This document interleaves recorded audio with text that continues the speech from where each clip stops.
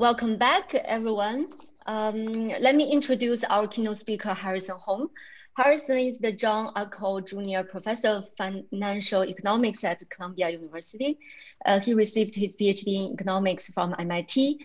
Before joining Columbia, he was the John Scully 66 Professor of Economics and Finance at Princeton University. And he has contributed to a number of topics in financial economics, especially on behavioral finance and stock market efficiency. His work on disagreements, bubbles and crashes, friction arbitrage, and corporate sustainability and climate change risks have been published in different top economics and finance journals.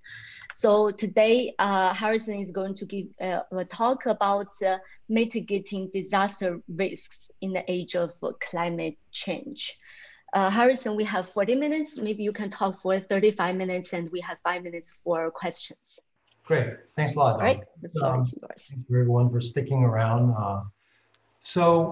I put a talk together that is predominantly based around some new work I'm doing with Nang Wang at the Columbia Graduate School of Business and Jinshan Yang at the Shanghai University of Finance of course, on disaster risk. But the talk itself, I'm going to try to be a bit broader than that paper and just reflect on this very horrible year that we're all living through. I mean, obviously, you have the pandemic, and I think in the US, for the second year in a row, the Western US states have these wildfires, and I think we're currently going through in the Atlantic. Probably, I think we're going to break the record for the number of hurricanes this year. So let me start with just a statement that, I think in the last few years, climate scientists have, I think, predominantly now converged on the view that climate change is making weather disasters more severe, and that, going forward, it's likely going to be even worse. So, if you look at the last couple of papers in the PNAS on increased frequency and severity of Atlantic hurricanes, I read some papers in 2005. I think there was a lot more debate, certainly about the frequency, whether or not climate change was leading to, global warming was leading to kind of more frequent Atlantic hurricanes. But I think that ship has now sailed. I think there's now basically more consensus that you have potentially some pretty bad states out there in the future if there's no mitigation, or if there's no, if global temperature is not controlled. Certainly in the Western US wildfires, there's now pretty good evidence, especially in the states of California, Oregon, and Washington, that these droughts that are linked to climate change are having a pretty severe consequences for these US wildfires.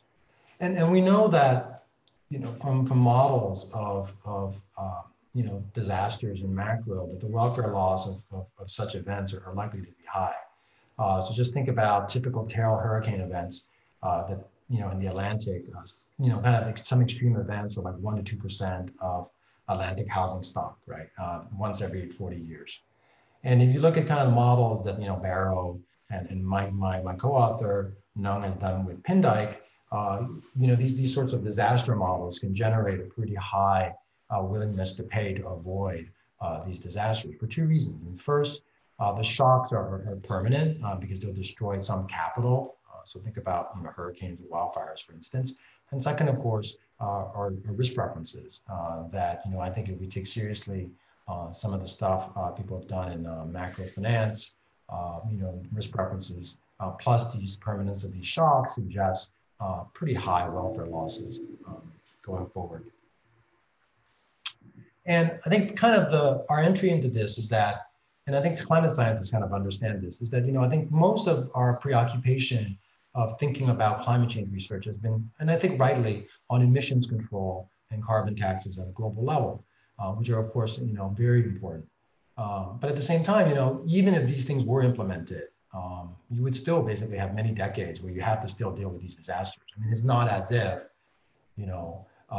emissions control is going to suddenly turn the world back per se, in a very short period of time.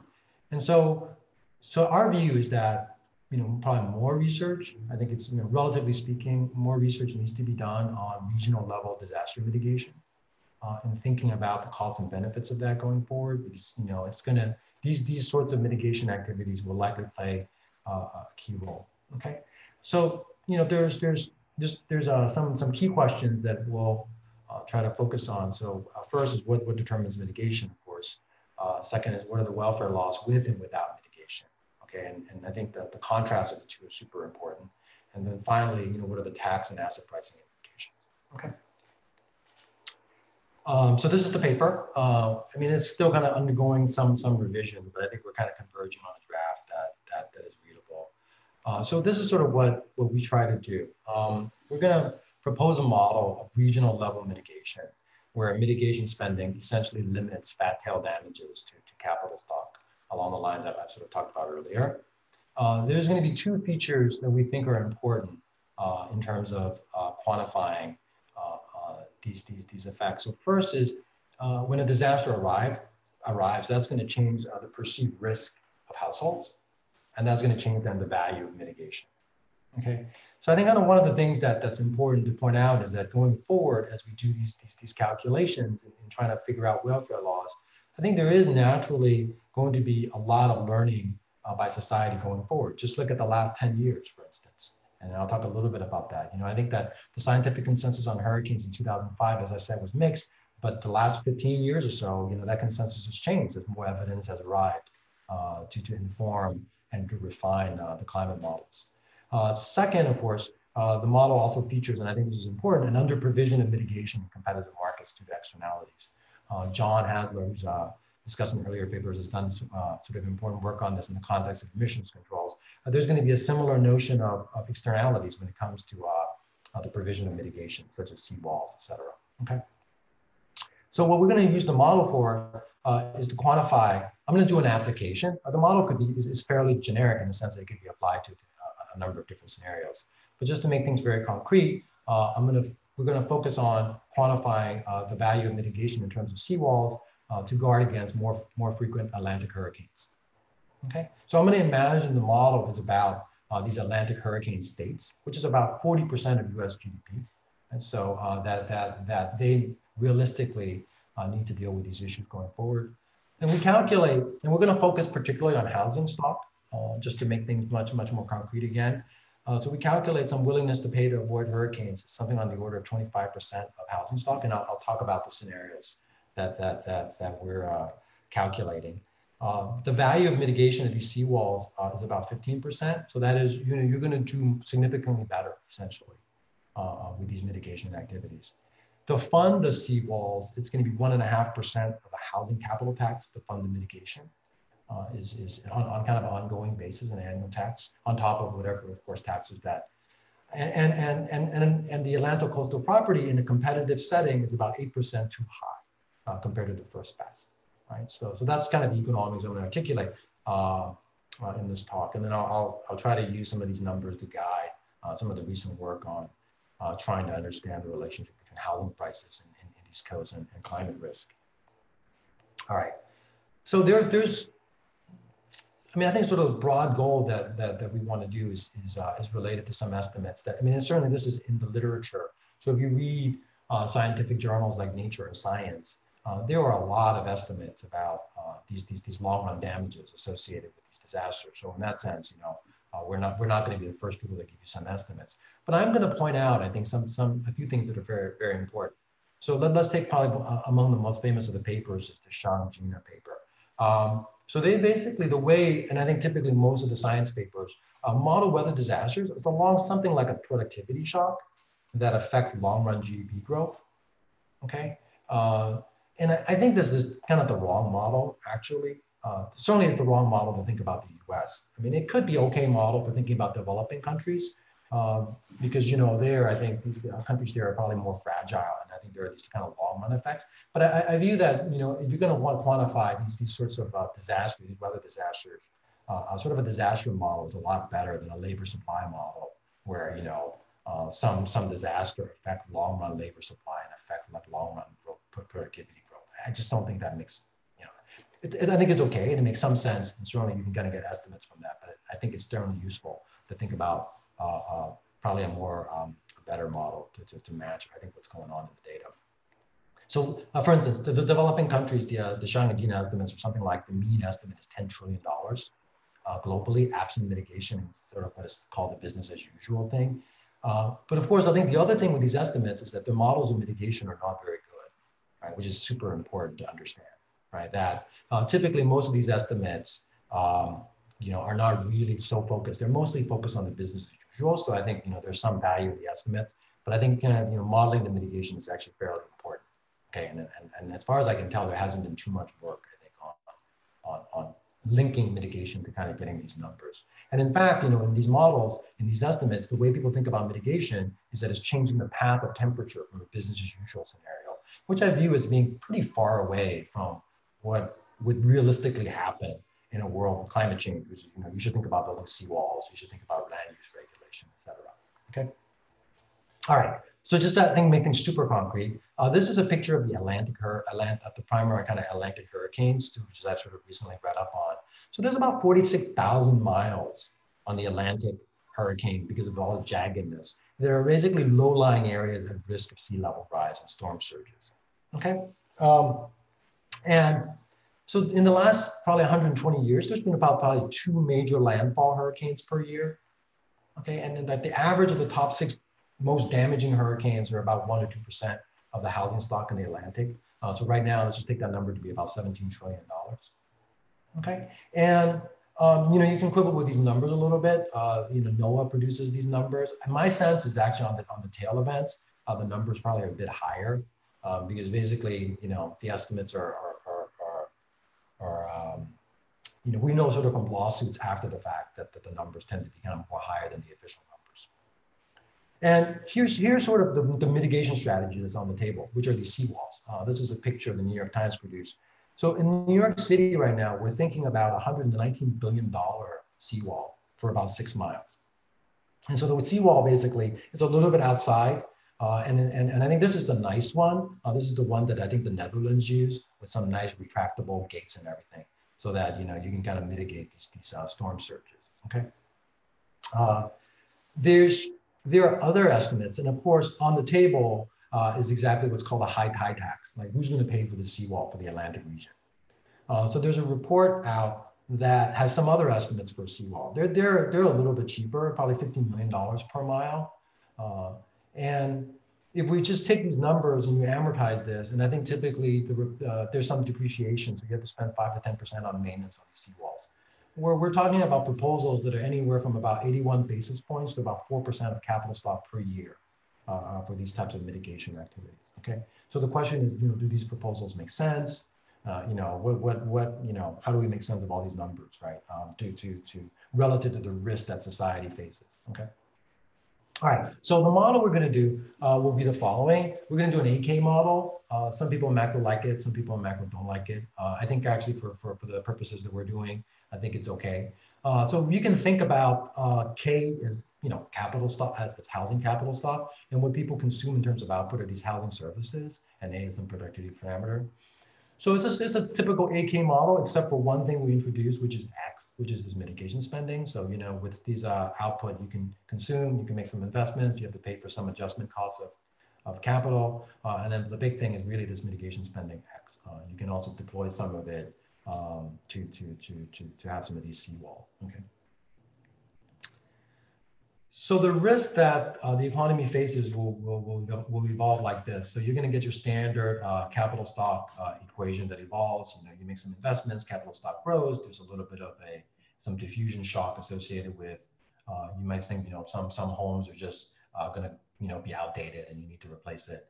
And then the big thing is really this DJ process, is a Poisson process that arrives where a hurricane arrives, and then you're going to basically lose some fraction, 1 minus Z of your capital stock.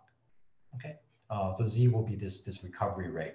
And the way we'll kind of model the damage will be that Z is going to follow, this is this recovery fraction, it's going to have some cumulative distribution function and some density function. Okay, and so Z is going to follow some power law that we'll use to calibrate the data.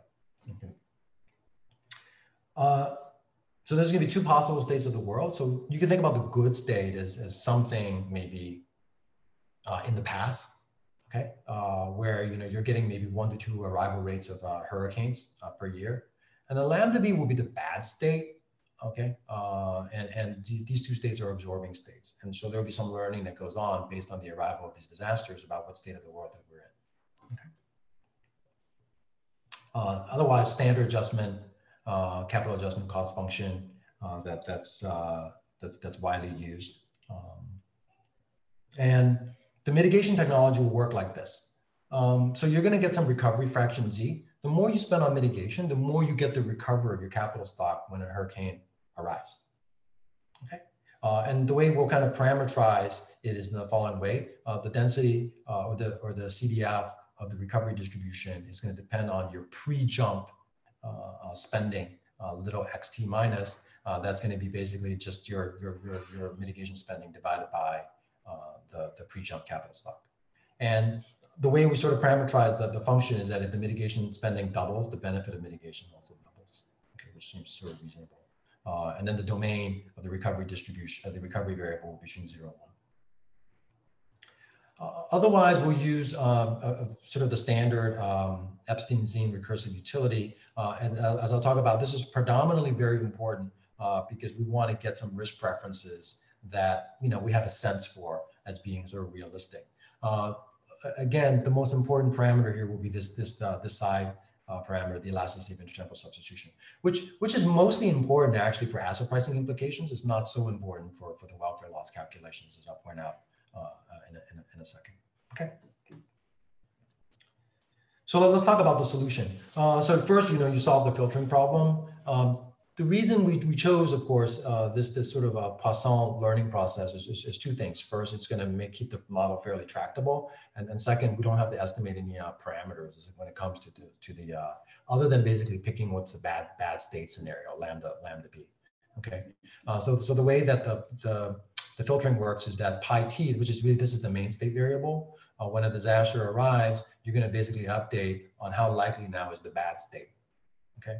And so learning model, of course, is going to generate time varying stochastic arrival rates as far as these hurricanes. So the point is that in some years, you may think after a couple of arrivals, wow, the world is really bad. But then, maybe in some other years when arrivals have been less than what you expected, you might think maybe things are okay. This is all allowed in the model, right?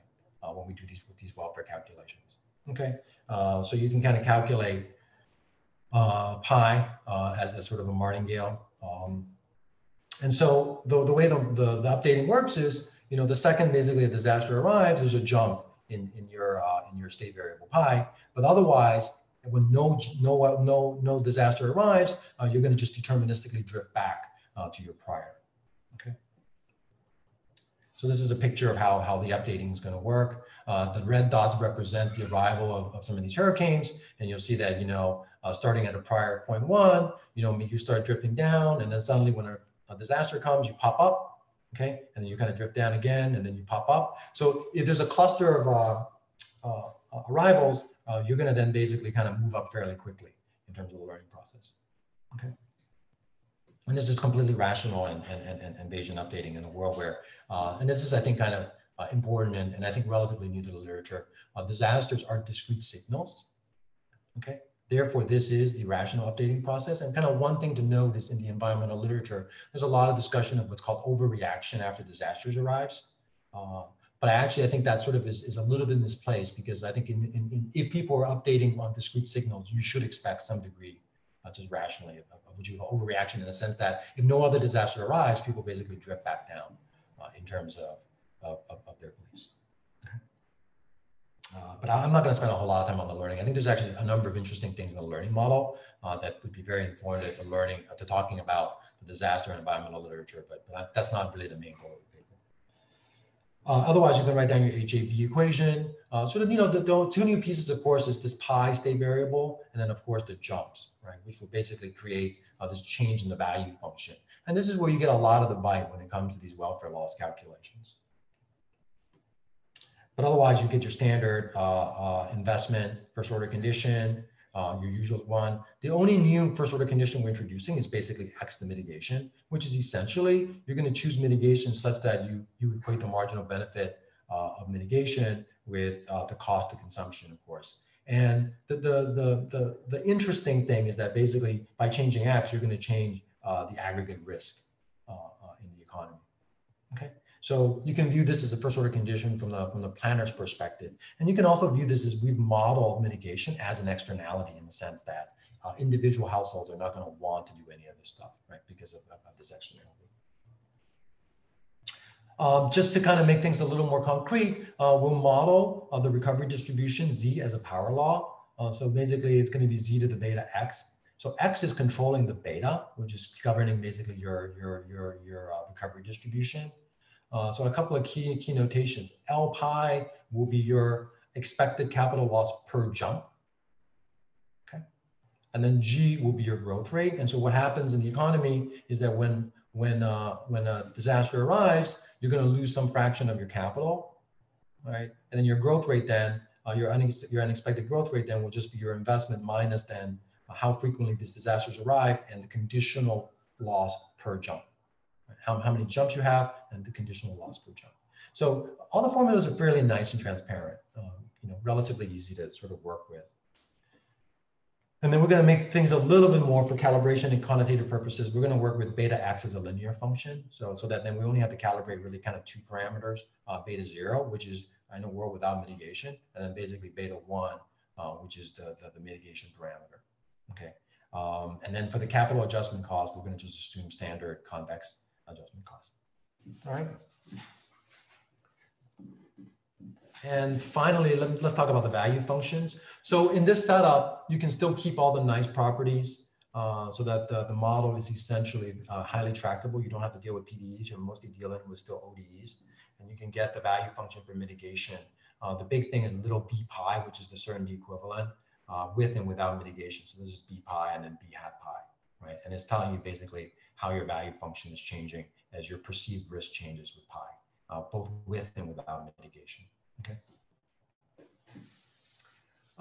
There's a market failure in the model. So the competitive equilibrium solution is not corresponding to the planner solution unless there's no mitigation technology that's available, right?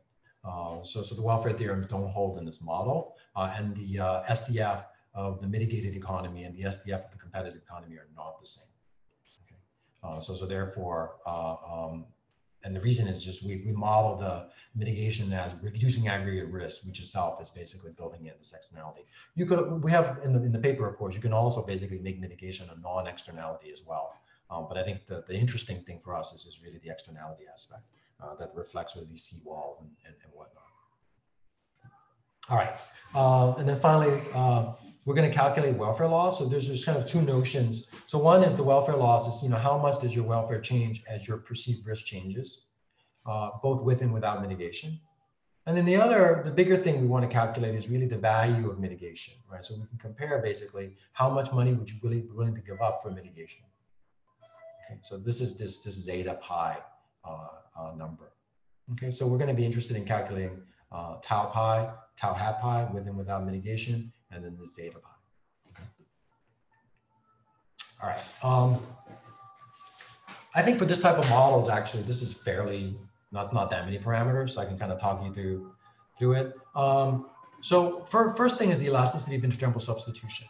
This, as I said, this parameter is probably more important for the asset pricing than anything else. So we'll set it to 1.1. Probably a natural benchmark is something like 1. And in the long run, the risk literature guys try to jack it up to 1.5. I think our perspective is 1.5 is probably most macro guys will probably think it's a little bit too high, a little bit too crazy. Something around 1, maybe kind of okay. Then the power law exponent with no mitigation, we're going to set beta 0 to be 246. So what this means is you're going to get conditional on the arrival of, this is to match the fat tail of the hurricane distribution. So that, per jump, it's about a 40 basis points of damage to capital stock. So which is sort of reasonable given historical data. We're going to set, just to be conservative, we're going to set lambda G to be 1. So there's kind of one major hurricane in the past. This is like the good state. This is like the before climate change world. Right? And then, of course, climate change means we're still learning about where we will be. So I'm going to set lambda b to be 10 as sort of like the worst parameter you can think of. And then, of course, pi will moderate where we are in terms of how bad global warming is.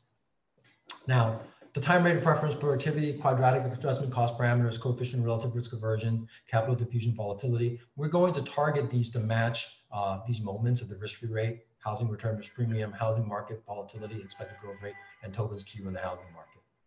Okay.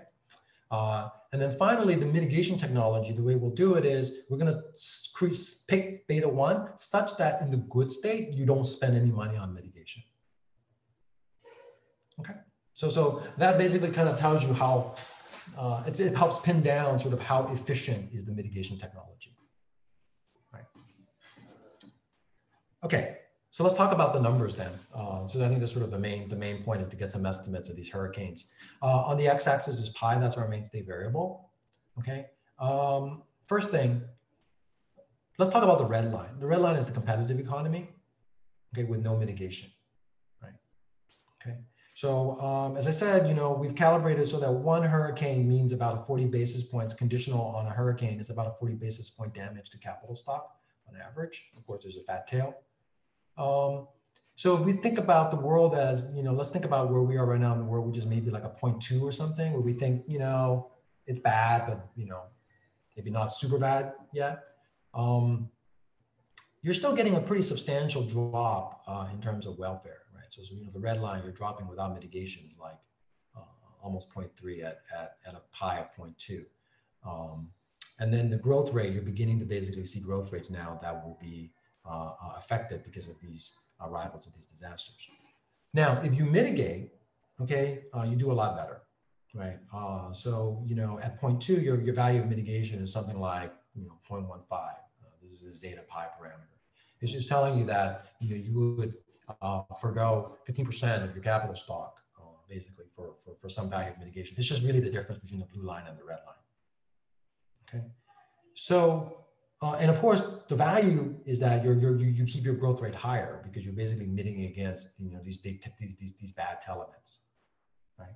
So your conditional damage really drops a lot, essentially, right? It drops you from 40 basis points per hurricane to about 20 basis points per hurricane of capital stock.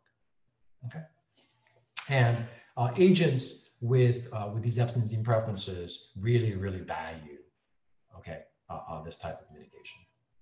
All right. So I think these are new numbers, just to kind of flag it. So what does that mean? So if you're going to have 15% of 0.15, you can think about that as 0.15 of $17 trillion. That's sort of the value being generated by the seawall technology, okay, which I think is a kind of a new estimate that I think is what we're bringing to the literature. So now let's think about the other more finer aspects of the calculation. So X is the mitigation spending as a function of pi. X is also the tax rate, right? Okay. So basically X pi is basically at 0.2. You're talking about like a 1% housing tax to fund the mitigation. All right. One thing is kind of interesting to note, right? So of course, because you're paying for mitigation, you're going to invest less. And of course, the externality here is that building coastal homes, right, exposes the aggregate economy to a lot of risk, right? So you should tax basically these homes and fund mitigation. All right. So coastal property then, of course, relative to the competitive equilibrium, is going to be too high. Right? Coastal property prices are just too high in the competitive equilibrium compared to the planner's equilibrium. So some of the numbers we have, just a few things. So the 1% tax is obviously non-trivial for a lot of homeowners. But what's interesting is that actually the implications for home prices, which is captured by Q, is actually fairly modest. And the reason that's the case, of course, is that when people talk about taxes and all of this stuff, they mostly say, oh my God, I'm going to get a tax. They forget about all the benefits that the mitigation gives you, right? Which is it severely reduces risk. It improves welfare quite a bit. And actually, the asset pricing implications are surprisingly, this is something we had learned in the model, because I think there's a lot of discussion in policy circles about all of the bad things that will happen to financial markets should you have some taxes. but I think that misses like half the calculation, which is there's also a lot of benefits associated with that relative to the unmitigated economy. Okay, but of course there will be some price effects, right? But you know, those price effects have to basically be offset by the benefits associated with that. Now, we've picked at the psi, so these results is super sensitive to psi. Right? These results are not, you know, because of the welfare results are not so much. But basically, these asset pricing results are super sensitive to psi. And I think we picked numbers that I kind of plausibly believe. So this, you know, I don't think like, so basically what happens if you go for a very high psi 1.5, both lines will be really downward sloping. And I don't think that makes too much sense, I think, in this current context. I think that was used to mostly match the equity premium puzzle literature. But I find that that's sort of a different exercise. I mean, I think we learned something qualitative from the exercise, which is the importance of psi. But I think kind of realistically, this is probably a reasonable calibration. All right, so what are some takeaways for the empirical research? So one thing that the model does, of course, is that in reality, the world is probably somewhere between the red line and the blue line, right? If people anticipate some ability, right, some tax in the future, okay? So, you know, what the model says is that, you know, the actual behavior will probably be depending on the beliefs. So I think kind of the first comment about this plot is that actually more important in terms of household beliefs is really what they think about the taxes and when it will arrive, as opposed to necessarily the risk of these hurricane arrivals per se. Okay. If you kind of look, if you kind of take these numbers seriously. So you can kind of calculate then, kind of the red line is like a competitive market pricing for these homes, blue is the planner, and then you can calculate then, if you also allow for some anticipated arrival rate of taxes, you can then calculate the value and the actual value of capital with optimal taxation.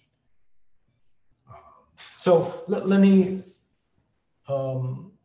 make a couple of other comments. So I'm going to try to relate this. So Jose Shankman and Andrew Coley and I have published a climate finance issue, and I think several of the papers were exactly about housing prices and climate risk. Okay, so I want to use this model to clarify a little bit of the results in some of those papers. So typically, my understanding of the papers, at least what I edited, is that the regressions trying to link home prices to sea level rise have typically given very muted results. I think that is consistent with our model in the sense that you could say that that's consistent with this Q right here, right? That, you know, unless you thought there was going to be a huge amount unless psi was going to be really, really big, right? For reasonable values, this is sort of what you're getting.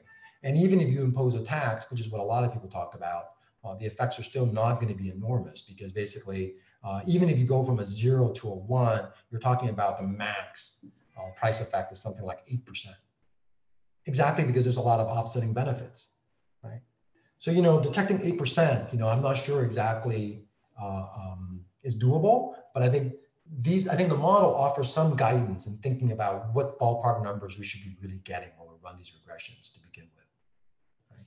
Okay, I think, you know, so the papers are, I think, are very mixed. I think nobody's getting a very strong price effect, even though the New York Times keeps wanting to publish papers about how there's these mega price effects. But I'm not sure that if you write down like a fundamental model, you should be getting such huge price effects because there's a huge amount of benefits associated with mitigation. Okay, and then I'm going to close with I think kind of some comments from COVID.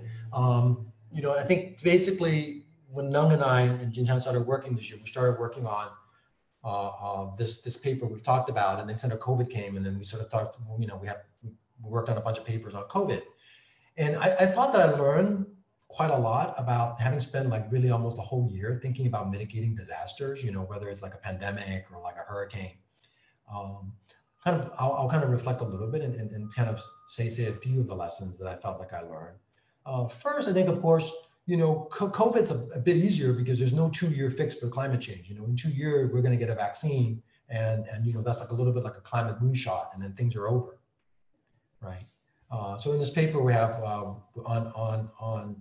in the RFS, we look at kind of optimal mitigation strategies by firms to minimize the damage COVID on their earnings, just to keep their workers from being sick and whatnot. And sort of one of the things we learned is that, if the vaccine is very far away, people are much more aggressive in mitigation than if the vaccine were close, basically. Right?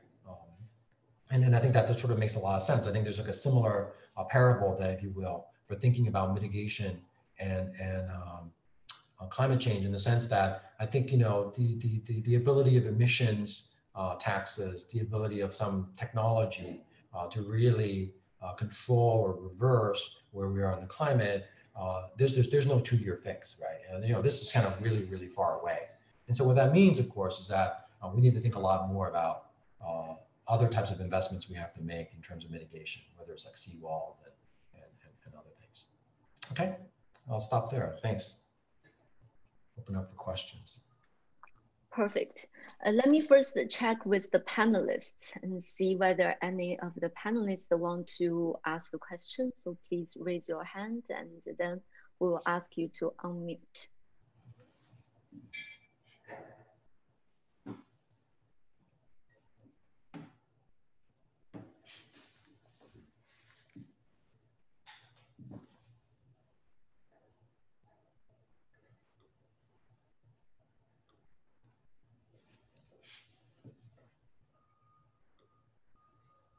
Okay, so maybe I can go ahead to ask the first question where the others are still thinking about.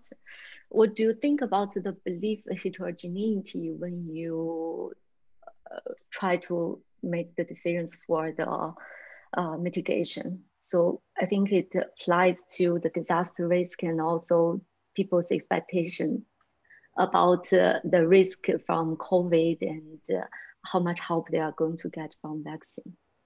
Yeah. So I mean, I think the model obviously can talk to that, in the sense that it's I mean, let me show the plot again. So the way I think to kind of talk about miscalibrated household beliefs, of course, is share the screen. You can just read off of this plot. Right. So you can read off of this plot the beliefs part, right? So the x-axis is pi, right? And you can imagine the real world, is the world of science, maybe pi is a 0.5, but everybody thinks pi is 0, right? That we're not in a bad state, right? That we think we're like pretty safe. This then, going along these lines, depending on whether you're in a competitive market economy world or in a blue world, will give you basically the impact of miscalibrated household beliefs on home prices. So for instance, I think the typical narrative will be like, well, if everybody thinks pi is 0, but the world is like pi equals 1, how bad off are we in terms of mispricing? Well, this red line will tell you, right? And this model is actually not quite a lot. Now, of course, like I said, this is completely like just driven by EIS. Right? You can kind of make this thing bigger if you want. So I think in that sense, that's kind of one. Where we're back to sort of a little bit with these risk preferences. So depending on kind of the risk preferences you're getting, you can have pretty modest effects on home prices associated with miscalibrated beliefs, right? Now, the other thing is really miscalibrated beliefs about, which I think of course are correlated, about taxes. Right, that you just may think that, so in other words, like you just may think, well, look, I know there's climate change, but the world will never be able to get their act together about ever implementing any type of policy, right? Exactly. That we're always going to stay on the red line. Okay, so if you basically now have policy disagreements about the extent to which these taxes can come, you can generate definitely more action. Right, so that would be something like, like I said, like 8% here, which is not trivial. I mean, I think it's not a small number, but it's also not like, what the model is basically trying to give you is a sense of what the magnitudes are, depending on, and then of course you can pick your favorite parameters and get different magnitudes for that. Does that make sense? So that's the way I would. Yeah, definitely. Yeah. All right. Are there any other questions from the panelists? And I see that there are some questions from the Q&A list, so let me try to pick it. So Charlotte Glasser asked you about the correlated shocks from the increased disaster corruption due to climate change and the pandemics. So when the two type of disaster interact, how do we how do we interpret this? Oh, I see. Interesting. Yeah, no. So Charlotte, I think that's a good. So yeah, so here I'll point you. So here, I think in this model, there's only one disaster. Ian Martin and Pindyke have other papers where they entertain multiple disasters. When you have multiple disasters, there's some other trade-offs that one has to do. So I think that's kind of one answer is we don't really have multiple disasters in our model. We only have one disaster in this model. But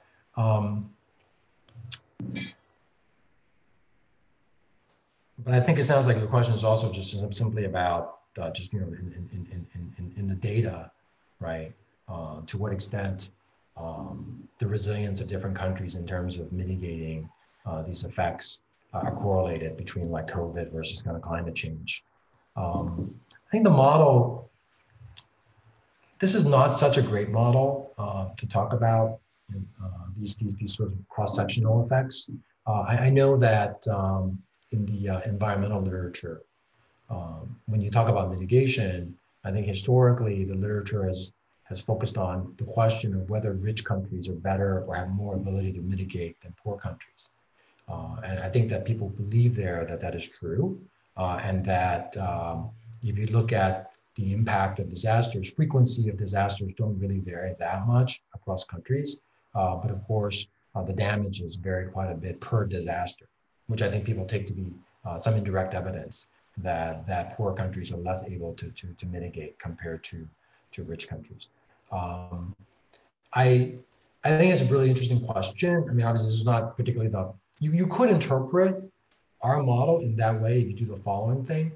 So, beta 1 is the kind of the key parameter. You could say that, look, some countries are endowed with a better beta 1 than other countries, right? That would be able to generate some of the cross-sectional effects that you're talking about, right? That, maybe some countries that are less corrupt are more efficient at mitigating, right, per dollar compared to other countries.